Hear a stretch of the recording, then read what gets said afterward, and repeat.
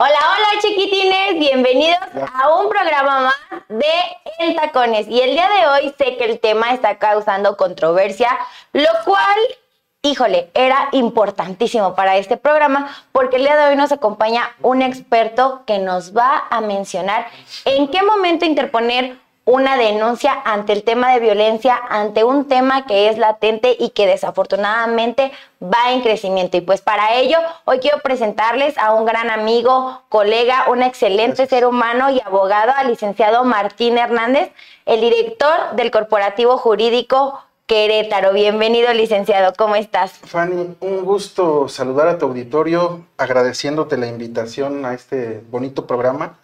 Este proyecto que va en crecimiento y vemos que cada vez tienes más gente, cada vez están sumando más personas, incluso a la causa, a todo lo que haces, y que de verdad yo te felicito y felicito a toda la gente que está junto a ti, trabajando contigo, ahora sí que a tu lado.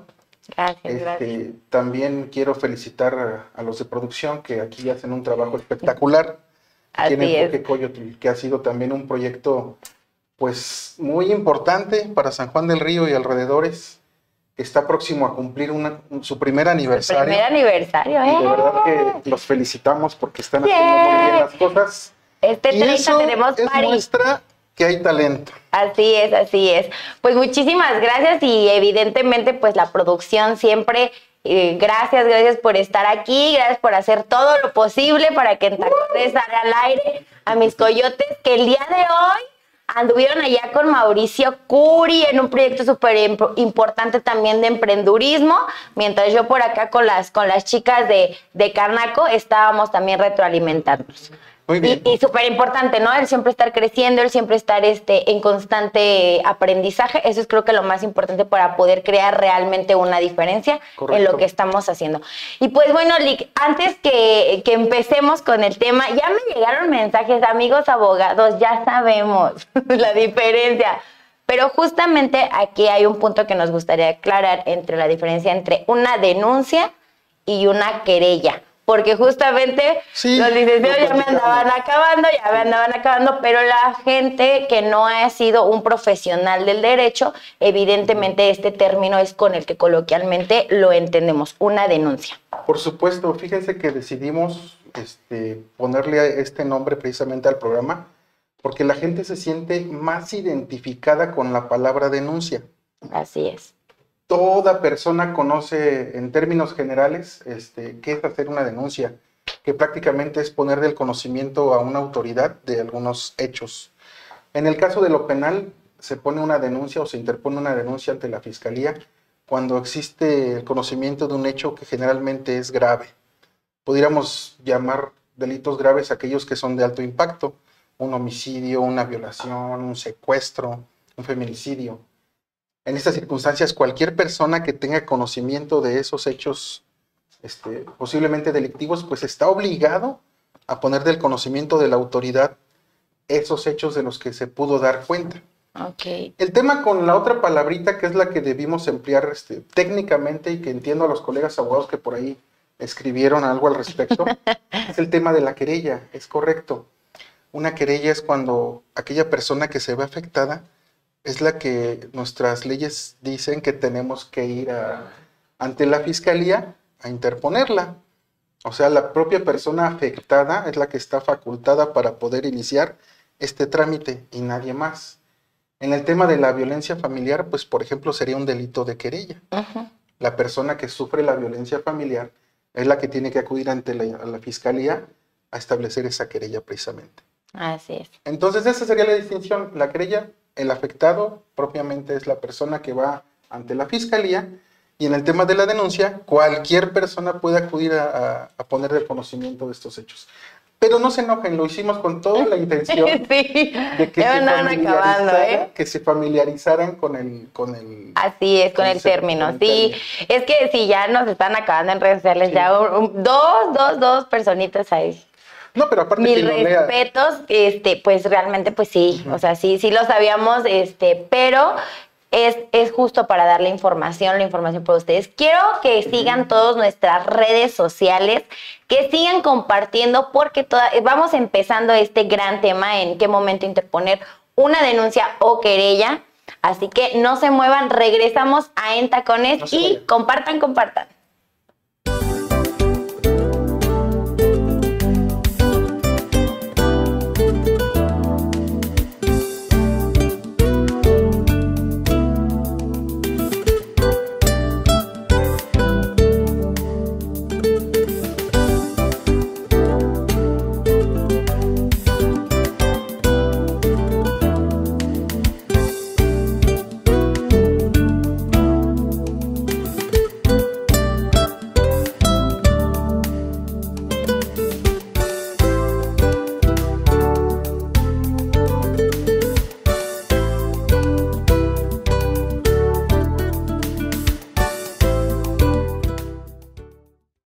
Ya estamos de regreso, chiquitines, aquí en Tacones. Recuerden compartir con todas sus amigas, con toda su familia. Compartan, por favor, compartan, porque es un tema de gran relevancia en este momento y realmente es un tema que a veces quisiéramos el hacernos un poquito de la vista gorda, pero es algo que existe, por eso es que ha incrementado muchísimo los feminicidios, también la violencia hacia los hombres, porque no quiero dejarlos de lado, quiero generalizar este tema, pero evidentemente el día de hoy a mí me impactó mucho el tema de Valentina en la ciudad de Querétaro, en donde fue un feminicidio por una persona que no ha sido atendida de sus facultades mentales, por lo que pudimos notar.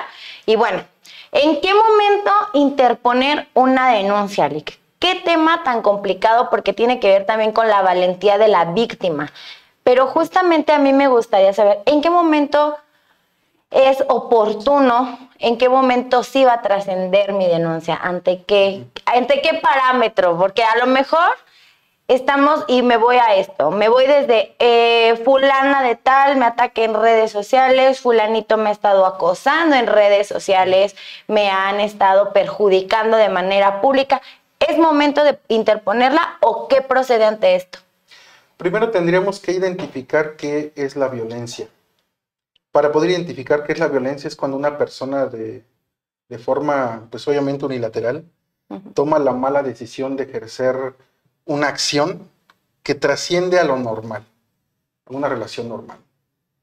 A través de la fuerza o a través de la intimidación o de cualquier otra forma.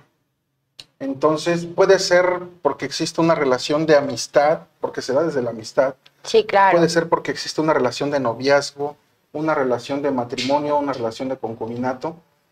Y esta situación, pues debemos aprender a percibirla desde un momento, porque tiene como distintas etapas.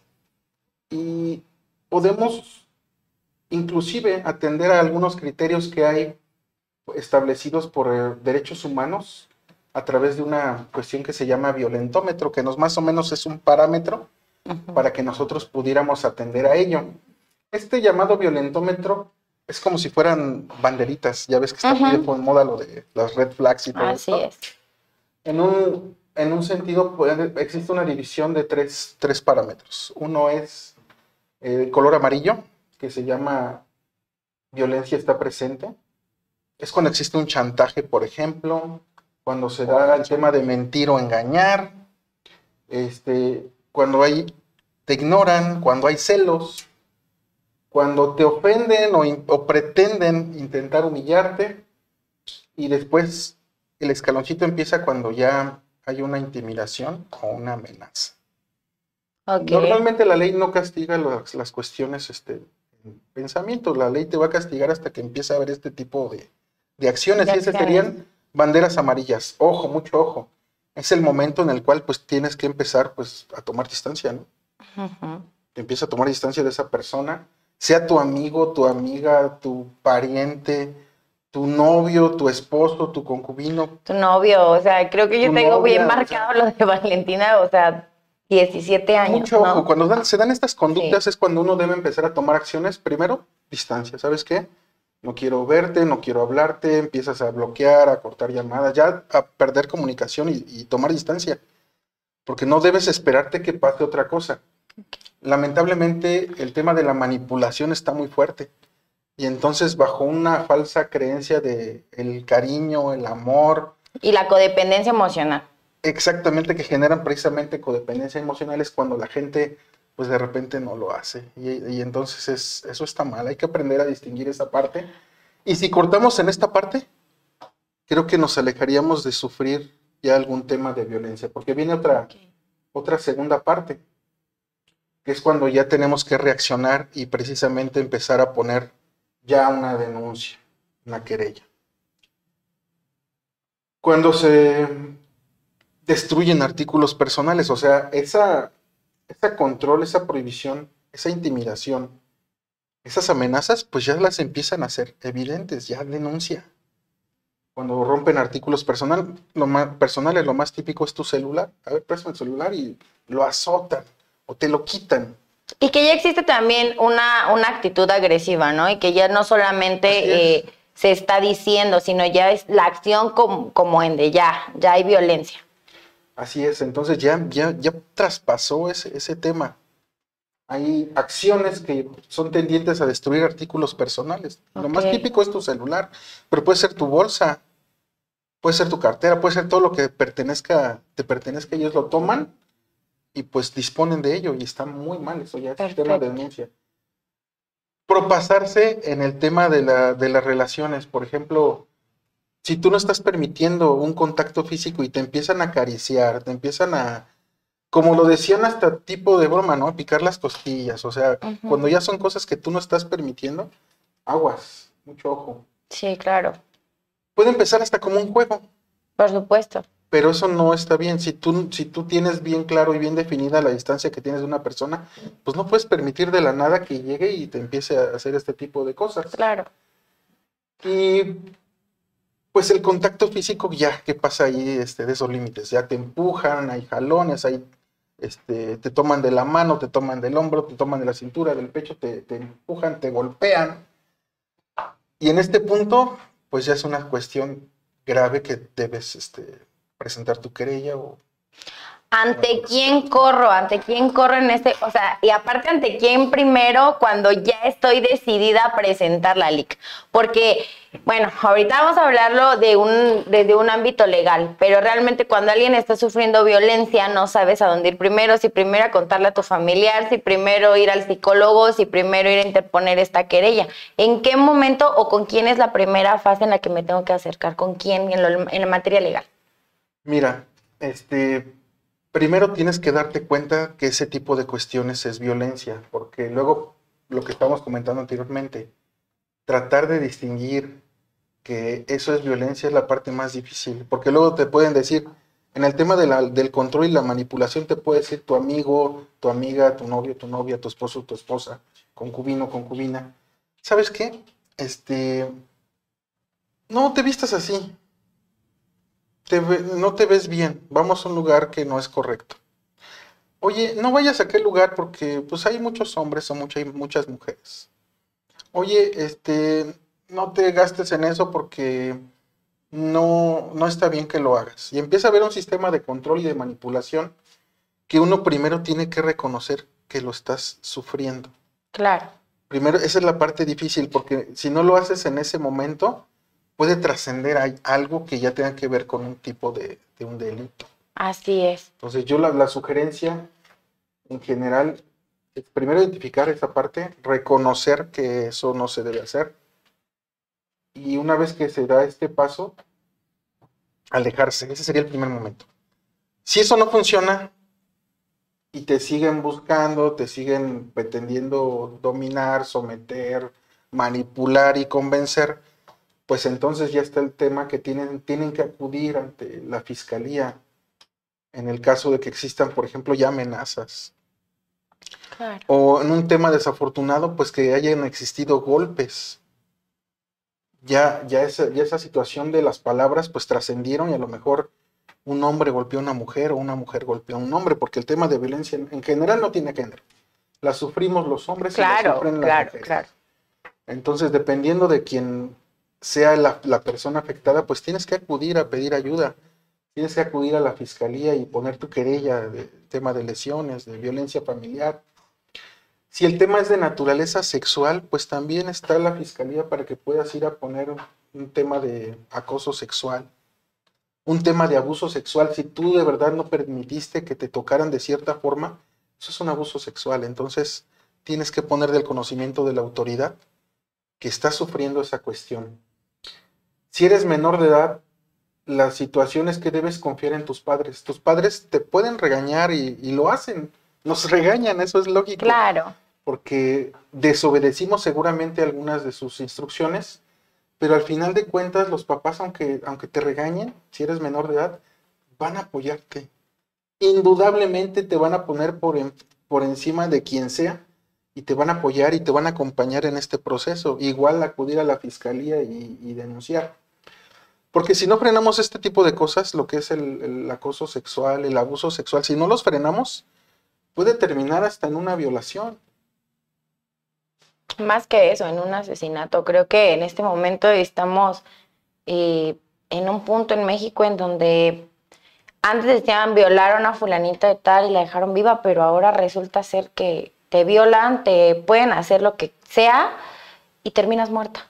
O sea, creo que mi recomendación de hoy, chicas, chicos, que también es eso, porque la violencia no tiene un género, pero evidentemente estamos siendo un foco muy grande. Estaba viendo las cifras ayer que compartía la rectora Tere y dices, ¿cómo puede ser que en Querétaro esté realmente un foco, pues ya ni morado, ya negro? O sea, ya de verdad está sobrepasando los feminicidios. Mi recomendación es a la primera, que tu pareja, que tu compañero de trabajo, que el compañerito de al ladito te esté acosando, esté teniendo actitudes que tú no estás permitiendo, a la primera te vayas. Si es cuestión de pareja, creo que yo como mujer te recomendaría es, si ya lo notaste y aún no te atreves a llegar a algo legal, ve al psicólogo, ve a terapia, aléjate de esta persona y sobre todo siempre ten contacto con tu familia y salvaguárdate, porque eso es súper importante. Creo que después, y en cuestión de apego emocional en las parejas, nos cuesta un poquito más el quitar ese vínculo y entonces te quedas ahí hasta que resulte ser que siempre sí te pegó y que no fue una. Quien te pega una vez, te pega 1, 2, 3, 4, y esto es por cuestión de esta permisión, ¿no? O sea, creo que lo más importante es que en cuanto vivas violencia, busques ayuda psicológica, busques a tu familia, a tus amigos, las personas con las que tú estés, y que esto realmente no se quede impune, realmente lo lleves a otro. Digo, en algún momento yo interpuse una querella por una situación en la que ya la mayoría de las personas aquí en Facebook, todo el mundo se enteró. Entonces yo la interpuse porque dije, qué miedo, y esto justo, chicas, qué miedo que a otra de nosotras le pase.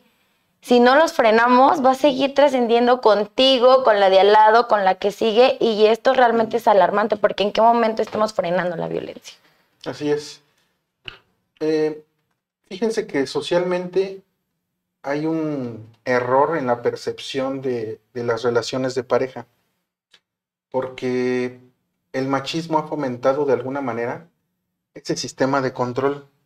El hecho de tener una amistad, el hecho de tener un noviazgo, el hecho de ser pareja o de ser esposos, no implica que te vuelves propiedad de tu pareja. Así es.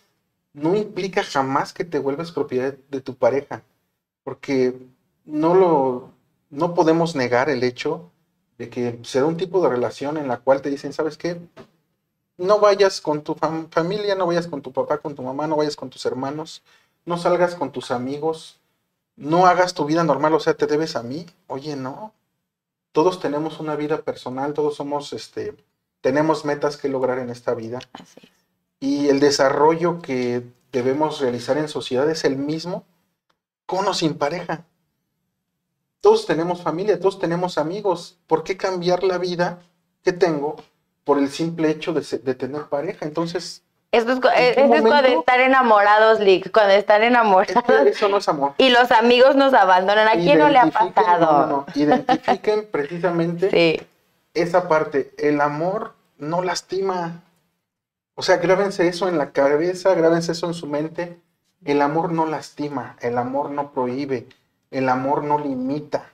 somos personas libres. Así es. Somos personas libres y debemos ser personas independientes. Tenemos el derecho y debemos hacer nuestra vida de una forma libre, sin limitaciones.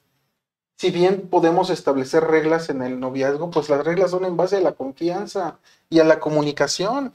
Amar en libertad completamente, ¿no? El amar en libertad es que cada uno de manera individual se desarrolle y compartan como pareja ese sentimiento de amor y eso, esa compañía tan bonita que sea en el noviazgo, en una pareja o lo que sea. Bueno, chiquitines, vamos a un corte y regresamos con falta, porque este está buenísimo. Está bueno.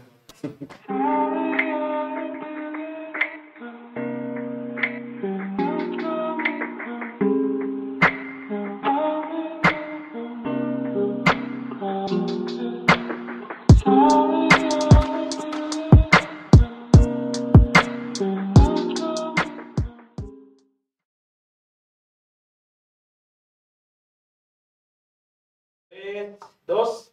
Ya estamos de regreso, chiquitines. Estamos. Y pues quiero recordarles que nuestro patrocinador oficial, Funerarias a Valencia, siempre de la mano contigo. En ese momento tan desafortunado que estés pasando, recuerda acudir a alguna de nuestras sucursales, sea en Zona Oriente, en Corregidora o en Avenida México, porque ahí también vamos a estar para ustedes. Recuerden que en A Valencia, desde tu llamada nos hacemos cargo hasta que tú estés de regreso en casa atravesando este dolor y que siempre nuestro máximo valor es el respeto, el amor y el siempre estar contigo. Así que recuerden que su mejor opción para este momento es Funerarias a Valencia. Y bueno, seguimos, mi querido Martín, seguimos con este tema que es doloroso. Creo que el hablar de violencia siempre nos causa algún dolor, siempre externamos nuestro sentir porque la violencia no tiene género, yo lo vuelvo a repetir y no me canso de repetirlo. Yo me considero una mujer que realmente no estoy a favor de la violencia, pero tampoco estoy peleada con los hombres, eso sí, lo tengo muy claro que no estoy peleada con los hombres, al contrario. Fíjate, ahora estamos en un punto de feminicidios, estamos visibilizando mucho la violencia hacia la mujer y me preocupa el día que nos empecemos a visibilizar en la violencia hacia los hombres, o sea, cuánto no se están guardando, ¿no? Por pena, por temor, por esta creencia en México de, pues eres macho y aguántate, o cómo que te va a pegar tu vieja, el típico, ¿no? O sea, me imagino que en algún punto vamos a llegar esto al revés. Difícil saberlo, pero el tema, yo creo que el que nos debe ocupar es precisamente de reconocer que la violencia existe en todos lados. Así es. Lamentablemente vivimos un mundo tan violento que a veces piensa uno que se está normalizando la violencia. Y esas son las áreas en las que debemos trabajar desde cualquier rubro, sector público, sector privado. En el tema del sector privado, pues debemos tener mucho cuidado desde las escuelas. Las escuelas es un punto donde los niños, las niñas y los adolescentes sufren bullying. Entonces, hay que concientizar y hay que hacer programas, planes, proyectos encaminados, encausados a que desde las escuelas se tomen acciones de prevención. Porque si se educa o si educamos a niños, niñas y adolescentes con valores, con altos valores, pues en un futuro van a conducirse bien ante la sociedad y bien ante sus compañeros de trabajo, bien ante sus novios, amigos, esposas, concubinos. Y trataríamos de disminuir los índices de violencia desde este rubro. Ya que lo reconocemos y de alguna manera sabemos dónde están los problemas, pues tendremos que involucrarnos. No podemos ser omisos en participar en todo tipo de campaña o en todo tipo de proyecto encaminado a llevar estas cuestiones y tratar de erradicarlas, luchar constantemente contra la violencia, porque de verdad niños, niñas, adolescentes sufren de violencia, mujeres sufren de violencia, hombres sufren de violencia, adultos mayores, mucho ojo, sufren de violencia. ¿Cuántas gentes no vemos en la calle pidiendo dinero con su tacita, con su botecito? Y yo me pregunto cada que les doy ciertos pesos, me pregunto, ¿dónde están sus hijos? Claro. ¿Dónde están sus hijas? ¿Dónde están sus hijos? Porque esa persona que está pidiendo dinero en la calle, que es adulto mayor, pues tiene una familia. Claro. ¿Dónde están? Y eso también es violencia. Sí, También es violencia y en algún momento me gustaría, fíjate, que platicar ese tema de los adultos mayores es un tema que, híjole, está súper olvidado, es tan triste ver a la gente ya mayor trabajando, sufriendo, padeciendo. Y quiero retomar un poco este punto que nos mencionas, mi querido Lick, el tema de la violencia en los niños y en las escuelas. Ojo, maestros, directores, es sumamente importante que no solamente digamos, pues pasó y no pasa nada, son niños, los niños se llevan, los niños juegan. No, es súper importante darle un seguimiento a este tipo de acciones, porque siempre ya sabemos que existe el niño que bulea, ya sabemos el niño que es buleado, y este tipo de cosas, si desde temprana edad las podemos comenzar a erradicar, vamos a ser adultos que no estén violentando, porque recuerden que la violencia, y si en este momento tú estás siendo una persona violenta, esto viene desde tu infancia. Tienes que sanar esas heridas para que tú dejes de violentar, si es que se puede en algún momento dejar de violentar. Entonces creo que es sumamente importante en la educación, en cuestión de las escuelas, los directores, los papás, las mamás, que no nos dé miedo, es que se van a agarrar a mi hijo y luego si le estoy diciendo a la maestra y si le estoy diciendo al director, porque eso también sucede, ¿no? Entonces es súper importante saber que tenemos que acudir y poner mucho énfasis, mucho ojo en estas acciones que estén teniendo nuestros hijos o que a nuestros hijos los esté perjudicando. Por supuesto, y no solapar a los hijos. Fíjate que hay una parte bien grave también de los adultos que cometen el error de solapar a los hijos, de que se les hace gracioso. Se les hace gracioso el tema de que su hijo esté diciendo groserías, se les hace gracioso que su hijo les esté pegando a los niños. No, no, no. Debemos tener mucho criterio en este tema y la forma en la que eduquemos a los hijos, pues es la forma en la que vamos a ir evolucionando en la sociedad. No debemos permitir esa situación y de ninguna manera debemos prestarnos o facilitarla. Entonces, a eso me refiero con el compromiso como sociedad, como adultos, de involucrarnos en las escuelas, en los salones de los niños, tener mucho cuidado con ello, participar, no solapar. Y al contrario, si de alguna manera sabemos que nuestro hijo, nuestra hija cometió alguna situación, hay que repararlo. Porque todo delito empieza con la permisión.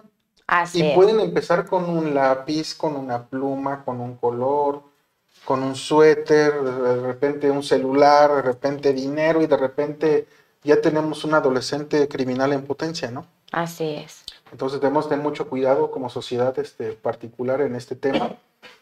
Y debemos participar para fomentar y erradicar todo tipo de bullying en las escuelas y tener cuidado con toda la violencia.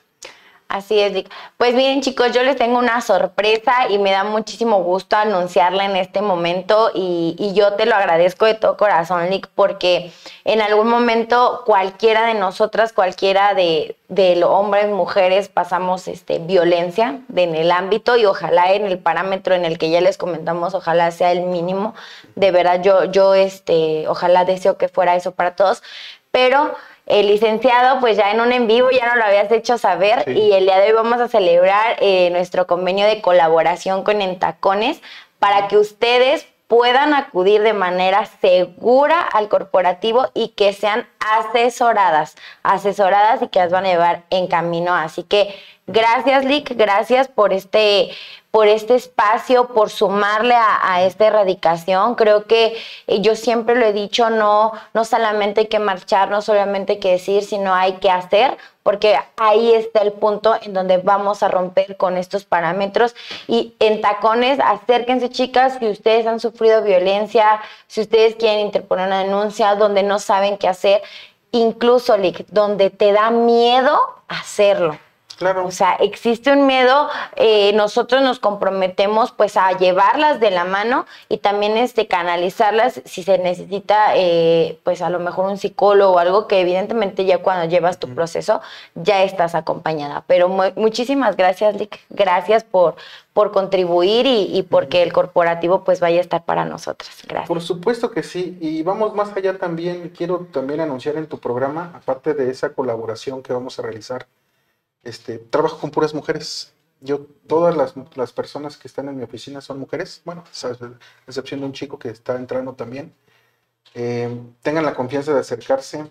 somos gente profesional y que les vamos a acompañar en todo momento para que de alguna manera no estén solas en este proceso. Les vamos a asesorar bien, les vamos a conseguir medidas de protección.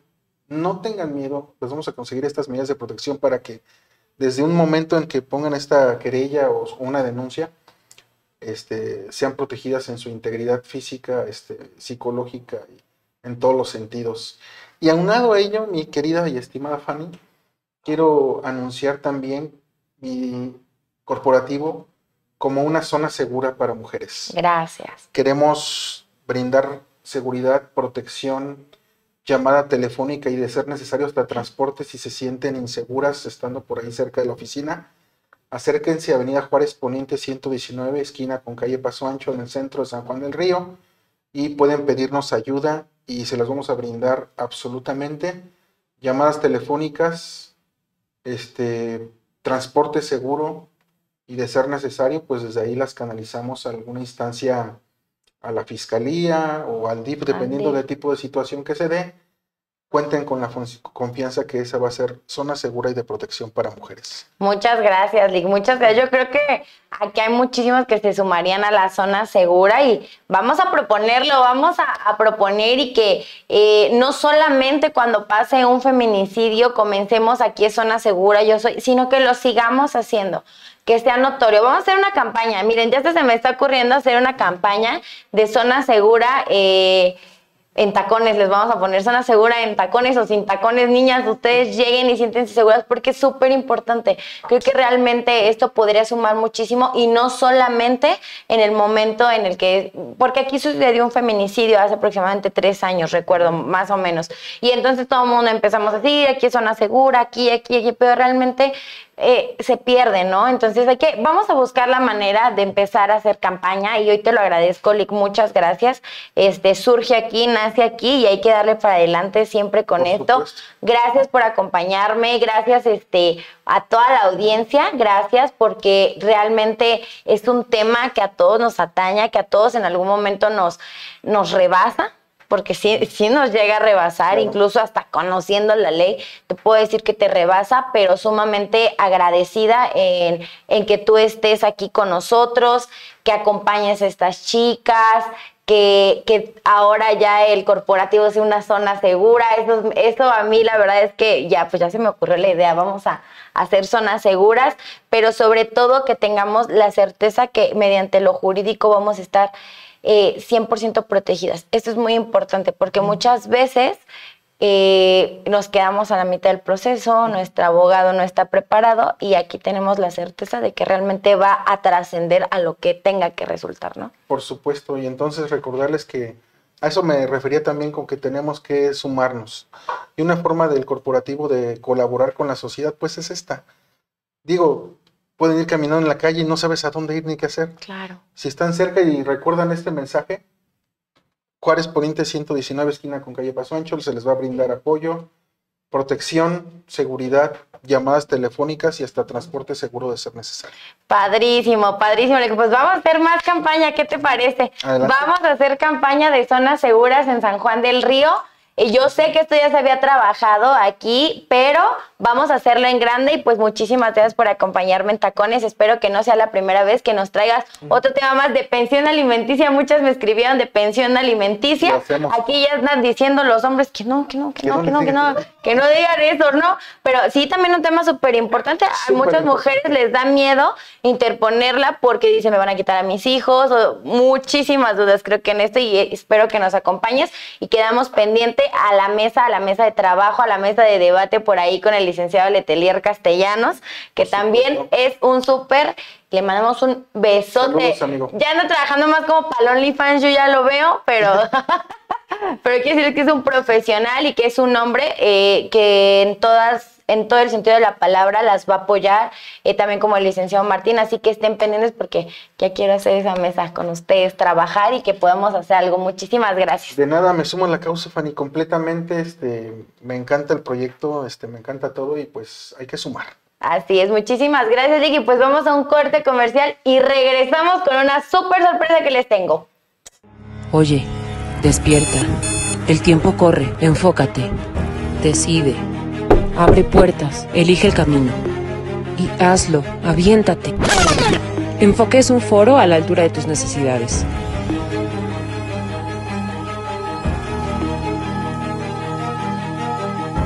Nosotros nos encargamos de los detalles. Te estamos esperando. Enfócate, decide y hazlo.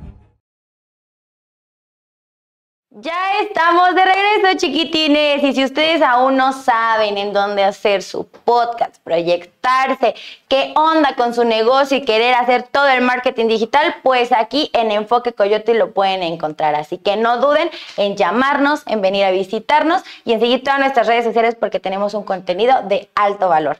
Y pues bueno, chiquitines, la sorpresa va a estar en el unboxing, así que nos vamos a unboxing y aquí los veo.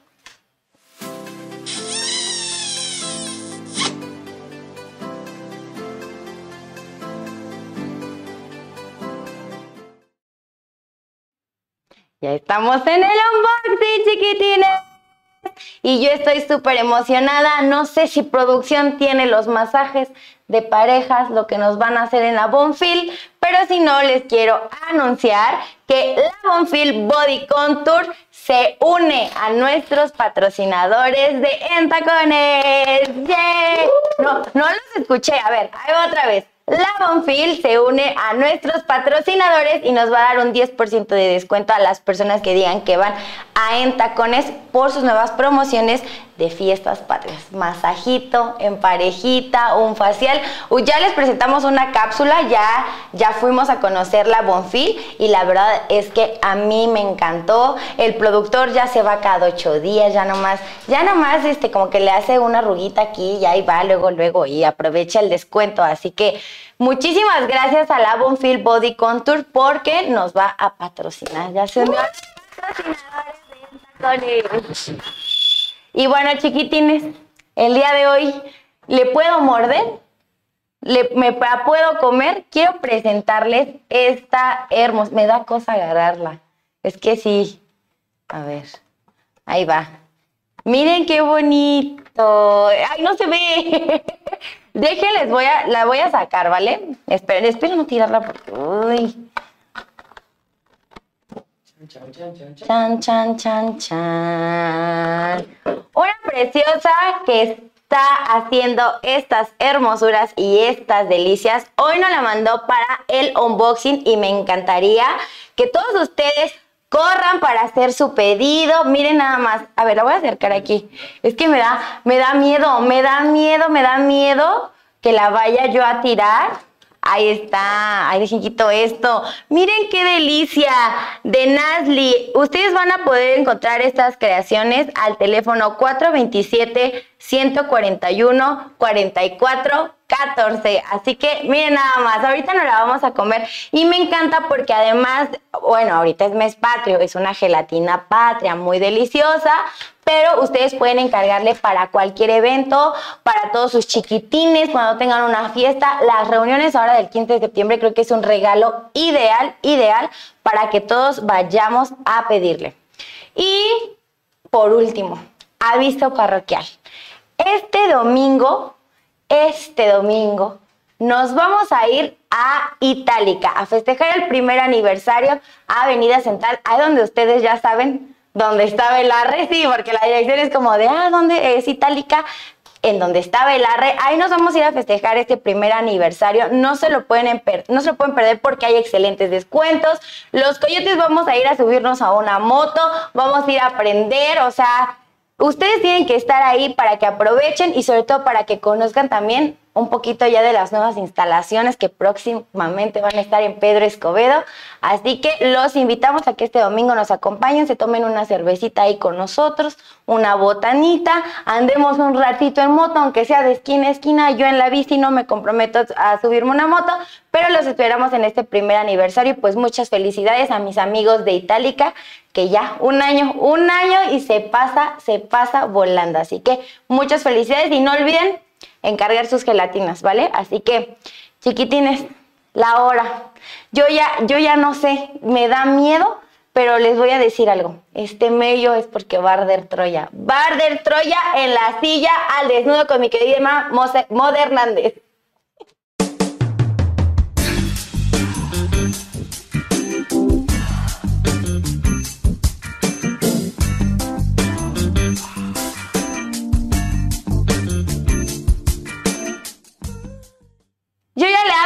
cambiando el nombre a nuestra invitada y pues es nuestra queridísima 𝗀𝗏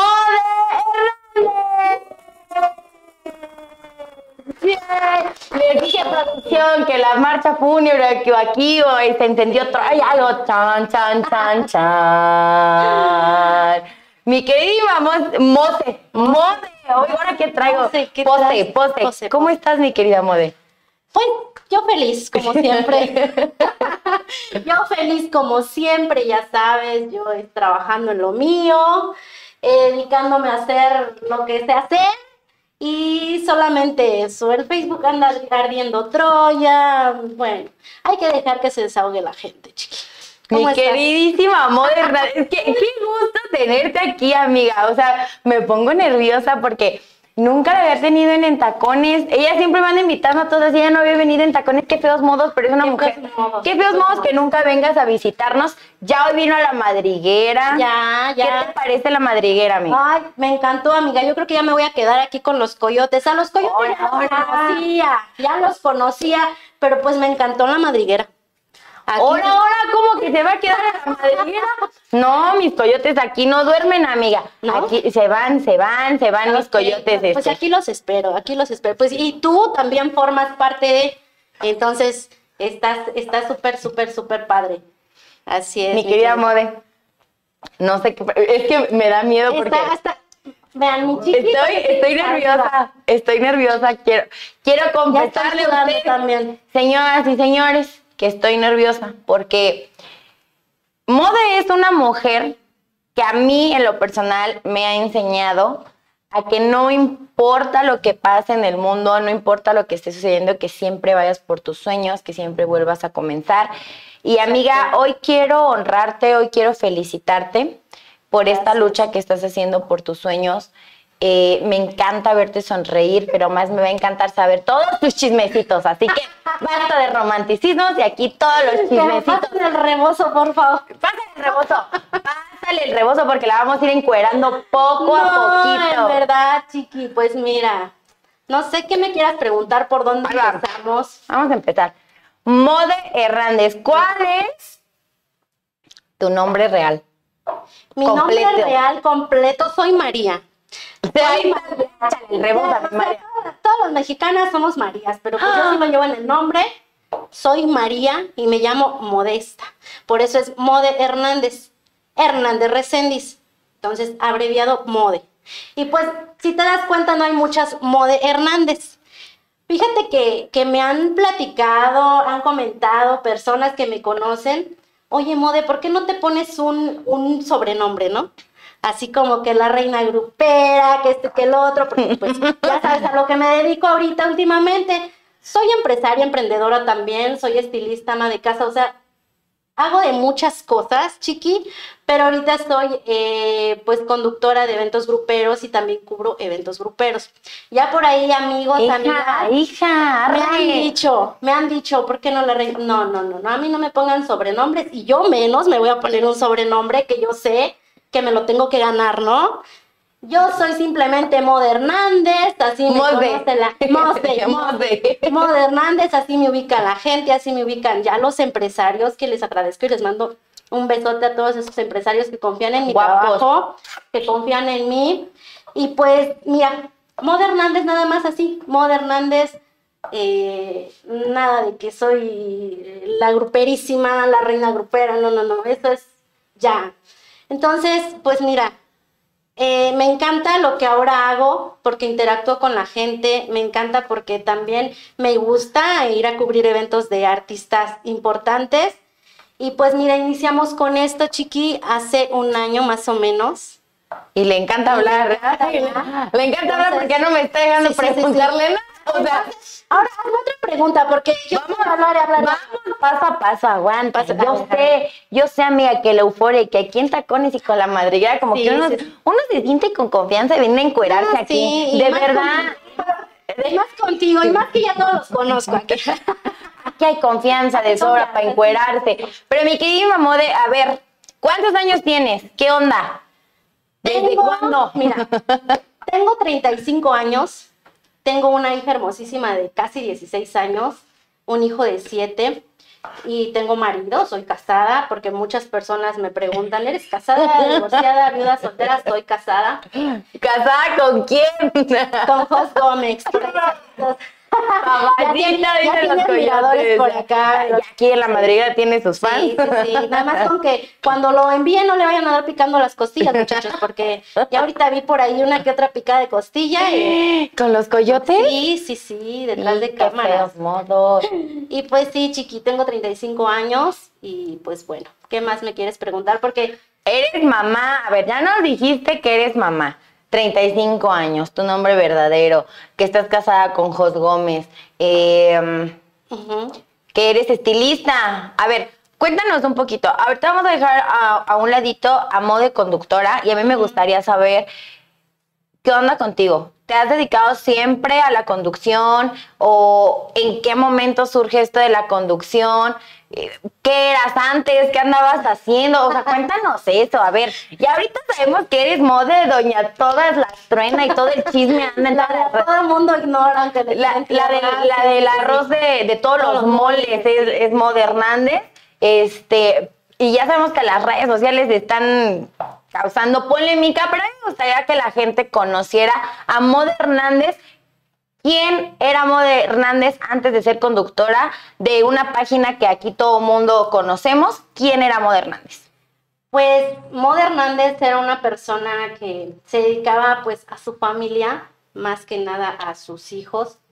Se pagó sus propios estudios para ser estilista. Me apoyó mi esposo, sí, pero los dos, ambos trabajamos.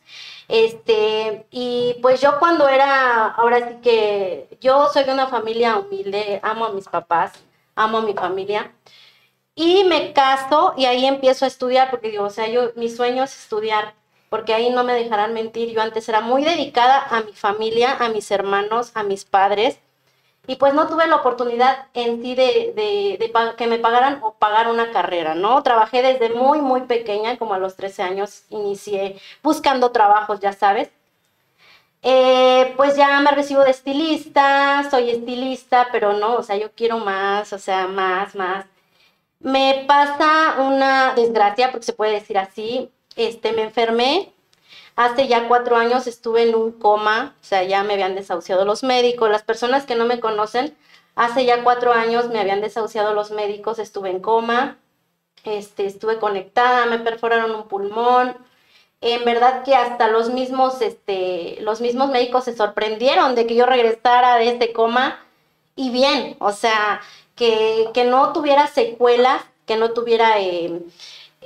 pues esto que dicen, pues vas a regresar, a lo mejor tu familiar se salva, pero pues va a regresar como un vegetal, ¿no?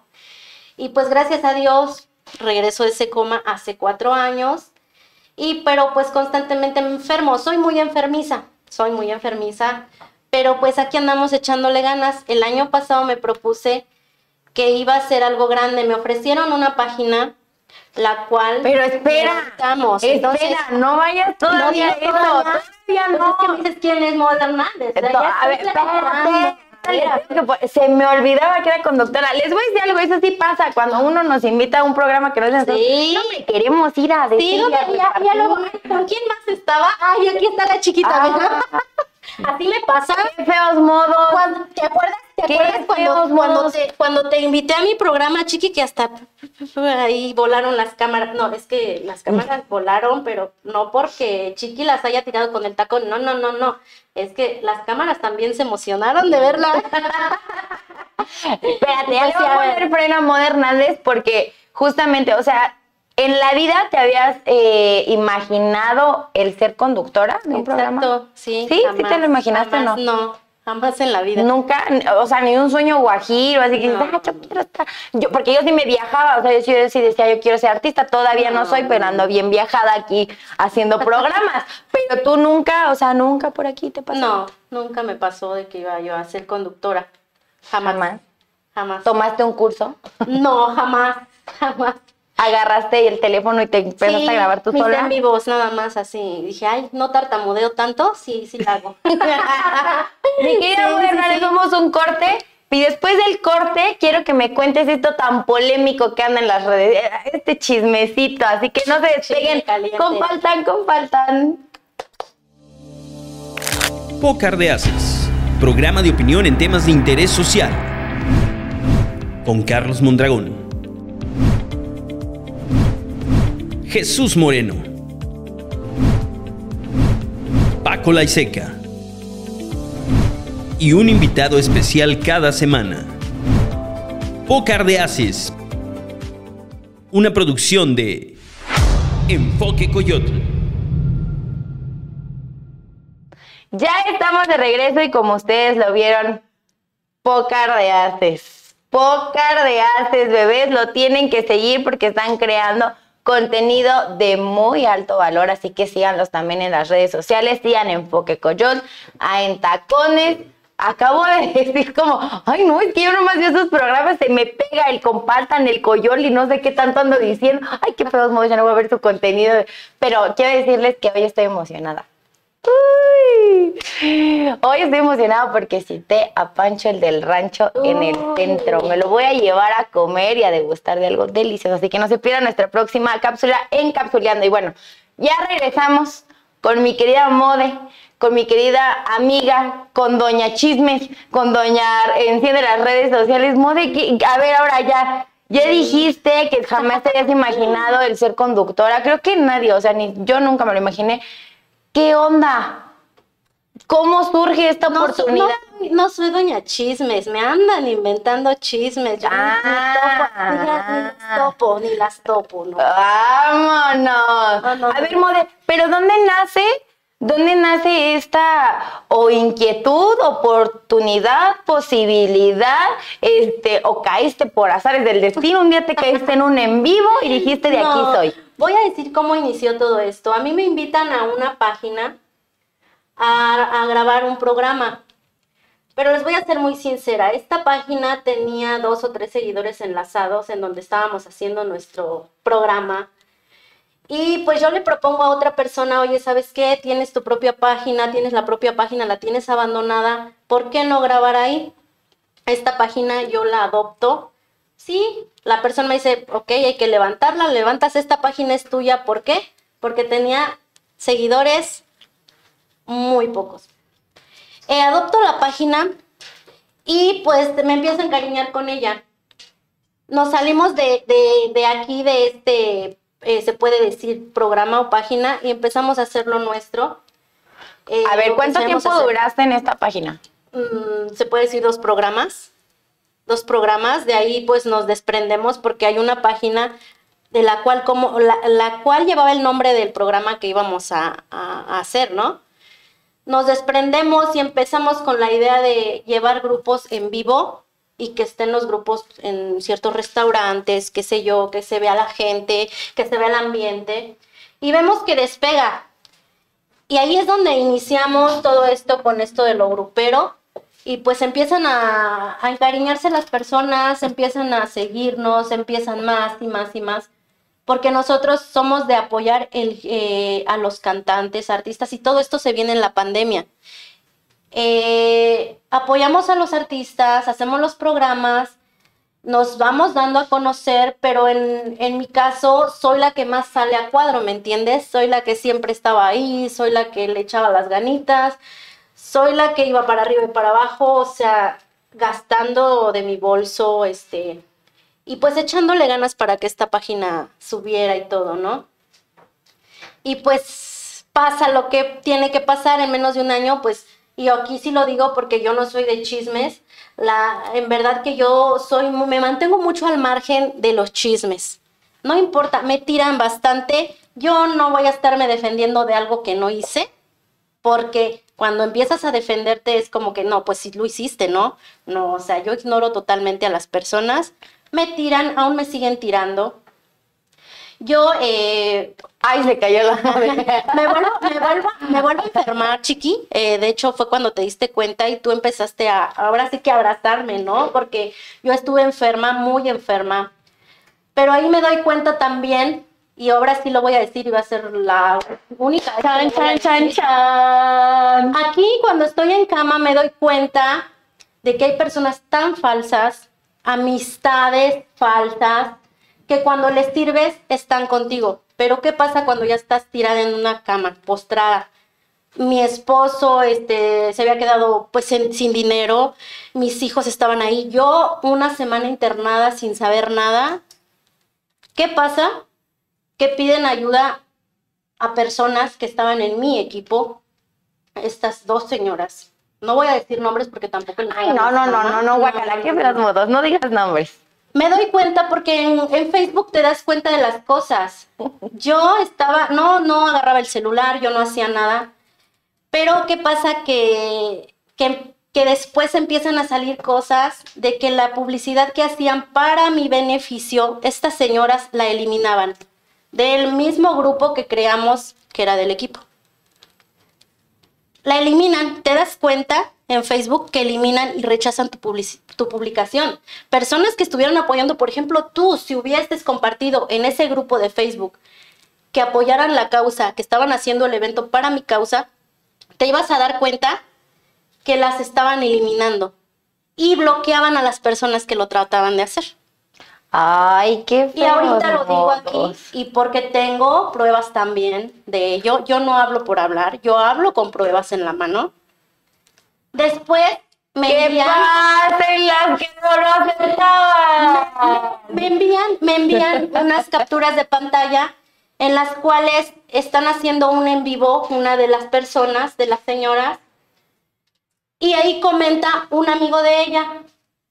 Son los que juegan con la salud falsa, o sea, que enfermedades falsas, o sea, que insinuaron que yo, por obtener likes, por obtener, ahora sí que la atención de la gente, estaban inventando mi enfermedad y lucrando con mi enfermedad.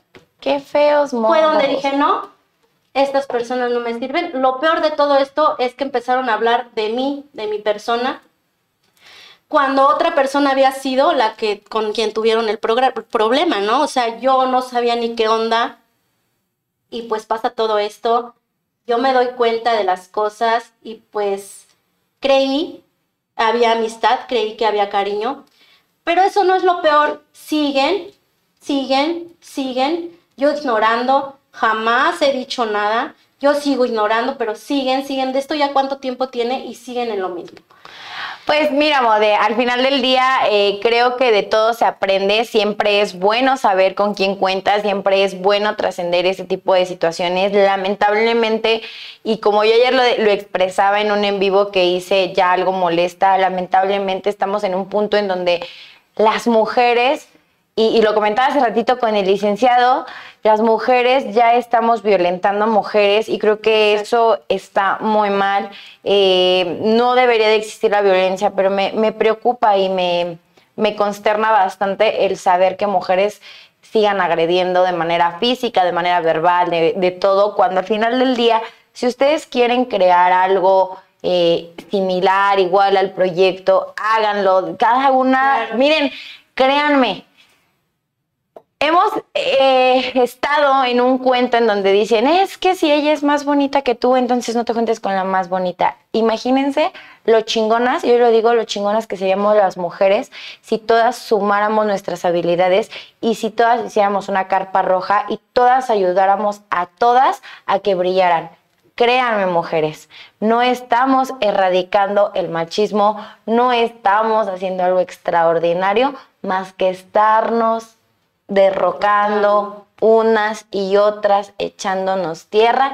Y pues lamentablemente en este momento en redes sociales hoy decidimos hablarlo, mi querida Mode y yo, de manera muy breve, este tema. Pero más que eso, mi querida Mode, después de esto creo que yo siempre lo digo, nunca se pierde, siempre se aprende.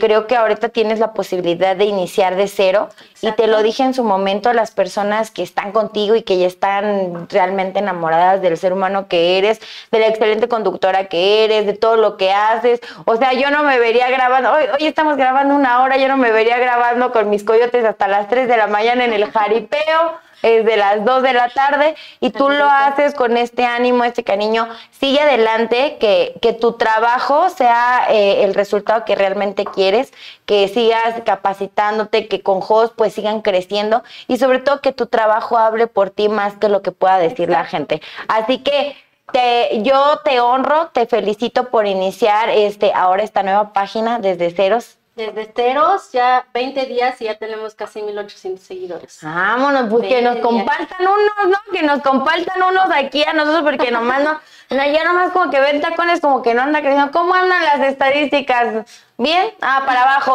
que ya es el último programa, que ya besos, bye. No, de verdad, o sea, es que yo lo decía ayer en el en vivo, todos tenemos nuestras particularidades y evidentemente en tu ramo a lo mejor es más fácil y en el mismo es serio y en el de las otras es muy divertido. Todos tienen su punto creativo y todos tienen que trascender o tienen que crecer a su manera. Así que hacerlo nuestro propio, chiqui. O sea, no intentes imitar a la otra, no intentes ser como la otra. En verdad, todos traemos nuestra misma esencia, todos traemos pues las ganas de hacer algo. O sea, eso tiene mucho, mucho que ver, en verdad. Y aquí abunda, me he dado cuenta ahorita, ayer sucedió algo contigo, yo bien dormida, ahí en mi casa. Gracias, no, pues gracias, y tú haciendo gracias, no. Que te están intentando hablar mal de mí. Y quiero decirles antes que no voy a pasar sus preguntas, o sea, sus preguntas no las vamos a pasar, qué feos modos, porque se escribieron cositas ya feas, ahí fue donde sí me enojé, pero que sí, Mode. ¿Qué sigue para Mode Hernández? ¿Qué onda, Mode? Ya te vas a aventar a hacer un programa en Enfoque Coyotl. ¿Qué está sucediendo? Porque veo que tu equipo ya se está súper preparando, ya por ahí el querido 𝗁𝗲𝗍𝗂 andándole con todo, ya lo veo que ya le mete a la fotografía, video y todo eso. ¿Qué sigue para tu página, chiqui? ¿Qué vas a hacer? ¿Hasta dónde quieres llegar? Pues vamos a llegar hasta donde Dios nos lo permita. Y pues estamos echándole muchas ganas, tratamos de ser muy, muy profesionales, tratamos de hacer lo que a la gente le gusta, que ese siempre era el pique con la otra persona que estaba antes. De ahí vino todo esto de separarnos porque pues ya se molestaban que porque las cosas se querían hacer a mi manera, pero si así está funcionando, ¿por qué vas a cambiarlo, no? Te está funcionando como lo estás haciendo. Te está funcionando que seas tú mismo en tu programa, tú mismo en tus transmisiones. No vas a venir a poner otra cara y a decir otras cosas. O sea, no, eres tú mismo. Entonces eso está funcionando y a la gente es lo que le gusta, que seas tú mismo en tu programa. Y pues bueno, regresando un poquitito, ahí le regreso tantito. Voy a decirles algo aquí, y lo cual sí me molestó bastante, que estén contactando a mis seguidores y a personas que me estiman y me quieren. En verdad, no se imaginan que esas personas tienen capturas de pantalla y que me las envían. Todo esto ahorita voy a consultarlo aquí con el abogado, porque son cosas ya dejen de echar tierra, niña. Muy delicadas. Sí. En las cuales ya los tengo desde hace mucho tiempo. Pero te voy a decir algo, Mode. Yo te quiero felicitar por no engancharte y seguir adelante. Creo que eso es lo mejor, el engancharnos. Es lo peor, engancharnos, perdón. Y no avanzar. Qué bueno que lo quieras consultar. Sigue brillando. ¿Qué te puedo decir que no te haya dicho en otros espacios? Sigue brillando, sigue echándole ganas. Las personas brillamos por la autenticidad y eso me queda más que claro. Así que tú sigue echándole ganas. Ya no hagas corajes, mana. Ya que creo que feos modos. Ya creo que hacen más corajes las personas. O sea, yo estoy ya, o sea, te lo demostré ayer. Yo estaba dormida en mi cama. Pues gracias, mi querida Fanny ahí lidiando con las personas que están un poquito mal, un poquito mal de su cabecita. Pero amiga, hay que consultar con alguien unas terapias que ahí se las ofrecimos ya, primero de octubre tenemos el taller de angelología en la Bonfil Body Contour. Ahí vamos a estar. Todo ahí, vayan. Vas a ir tú también, porque ¿qué le haces? Vaya. Tú también vas a ir. Yo también voy a ir porque, no, en verdad, o sea, aunque no lo creas, a veces sí la mala vibra de las personas, así como que te llega y dices, ay, ¿por qué me siento así tan pesada, no? Mira, te voy a decir una cosa. Te va a decir mi terapeuta, mi querido Andy Salmorán, ¿para qué te las generas? ¿Qué tienes que aprender? Y pues este 1 de octubre los vuelvo a invitar a este taller de angelología completamente gratis. Les voy a traer la invitación aquí ya formal en un par de semanitas para que todos vayan apartando su lugar. Ya lo hicimos aquí en Enfoque, hay que hacerlo otra vez porque Nos faltaron ahí unos chamuquillos que entraran. Entonces, lo vamos a hacer aquí. Pero, mi querida Mode, gracias por acompañarnos a En Tacones. Gracias a ti. Gracias por estar aquí. Gracias por externar lo que estás viviendo, esta situación que lamentablemente es ya notoria. Era notoria. Es un tema que a mí en lo particular el día de ayer por la noche me molestó. El que estén atacando a las personas de esa manera, no hay necesidad, chicas. Y pues si tienes coraje, busca su casa y ya diles en su cara, pues ya no hagan chismes, hagan la paz. Y ojalá hoy se los digo, que en algún momento podamos, como mujeres y como sociedad, realmente hacer lo que tanto estamos diciendo que queremos, que es el caminar juntas, el ser mujeres auroras, y que si tienen un dolor, si tienen una herida, sanen completamente, que hagamos la paz y no la guerra ya. Es que qué feos modos, mi productor no sé qué ande haciendo, pero me distrae bastante. Pero de verdad, chicas, yo los invito, y si quieren un espacio aquí en Tacones, son bienvenidas. Yo no tengo situación ni problema con nadie, al contrario, siempre es hacer alianzas y siempre es estar... Llevarnos bien, ¿no? Llevarnos bien. ¿Qué nos cuesta estar bien? Mode Hernández, gracias por estar aquí. Compártenos tu página. ¿A dónde nos vamos a ir a los likes? ¿A dónde nos los vas a compartir? ¿A dónde te seguimos? Eventos Gruperos M&J y Mode Hernández también página. Así que ahí síganle en sus redes sociales, sigan Enfoque Coyotl, Enfoque Coyotl, ya ustedes me están escuchando. Sigan En Tacones, compartan esta transmisión.